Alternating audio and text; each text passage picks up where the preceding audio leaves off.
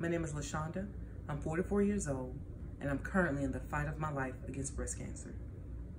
On March 25, 2019, I was diagnosed with stage 2 triple-negative breast cancer. A couple days after my initial diagnosis, the doctor scheduled me for surgery to remove the lump. Once they removed the tumor, they were still showing some cancerous cells around the surrounding tissue, so they had to go back in, do another procedure to remove the remaining breast tissue, and also to insert the port that'll be used to give my chemo. When I first got the diagnosis, I think the biggest emotion that I felt was anger. I was angry with God. Why did you let this happen to me? I was angry with myself. Why didn't you do your exams like you should have been? I was hurt and I was afraid. When the doctor handed me the report, I looked over at my husband's face and all I could see was tears. I started to think, would I live to see my sons graduate from college? Would I live to see my daughters walk down the aisle? I was in disbelief that this was happening to me. By profession, I'm a nurse practitioner. I'm also a minister. So I'm thinking, God, how can you let your child go through this? But after so much prayer, so much just one-on-one conversations with him, he then showed me why.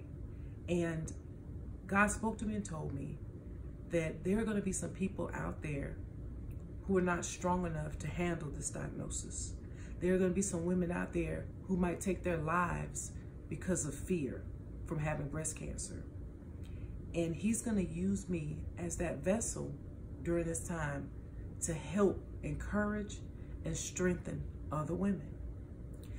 A little while after I was diagnosed, I went on Facebook and did a live video just because I wanted to tell my story before anybody else did. And so many people inboxed me, texted me, called me to let me know how they were touched or encouraged by that video. And that validated then what I knew I had to do and why God would allow me to go through this. Does that mean I'm still not afraid? No, it doesn't. I'm terrified.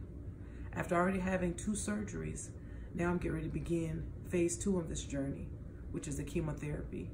And I think that is the part that I'm most afraid of. I had a conversation with my 12-year-old daughter, and I said, you know, soon Mommy's going to be really sick, and Mommy may lose all of her hair. And she just burst into tears.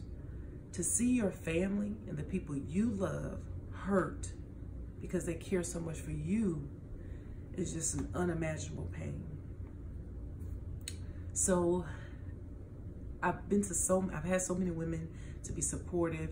So many women from that video reached out to me who are survivors. I even had someone who was a 1-year survivor, all the way up to being 26-year survivors. I had so many people who encouraged me and poured back into me and let me know, hey, I made it, so you can make it too. So I made the decision to do this blog because I wanted to share my story and this journey with other women who may have to go through this. And I pray no one does, but we know in the reality that so many women are affected by breast cancer every day in America. And a lot of African American women have triple-negative breast cancer, which is extremely aggressive, very invasive.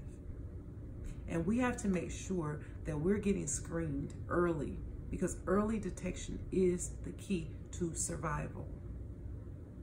And right before I was diagnosed, I lost a friend to breast cancer. She had stage 4 breast cancer, but she was so tough and she was a warrior.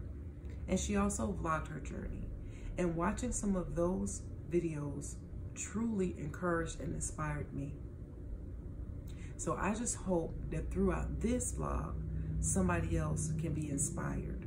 Somebody can be encouraged to make sure you're doing your breast exams, to make sure you're getting your mammograms. I don't care if the doctor says, well, you're too young.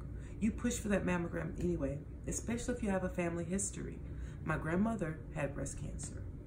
I had other people in my family that had different kind of cancers. I did do the genetic testing, which came back negative. So that was comforting to know that there was a decreased risk of developing other types of cancers. I have not had a mastectomy, so they just removed the lump. However, I'm probably going to have a mastectomy, a double mastectomy after chemo, just for that reassurance, because there is a chance, and I think the oncologist said it was like a 1% per year chance that I could get breast cancer in the other breast.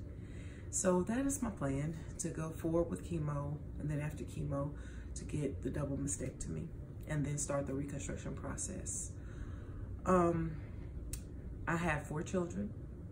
I have a husband that's wonderful, a great support system, my sister, my mother, my aunts, just friends. So many people have shown me so much love, who've said, we're with you, we're fighting with you, you're not alone.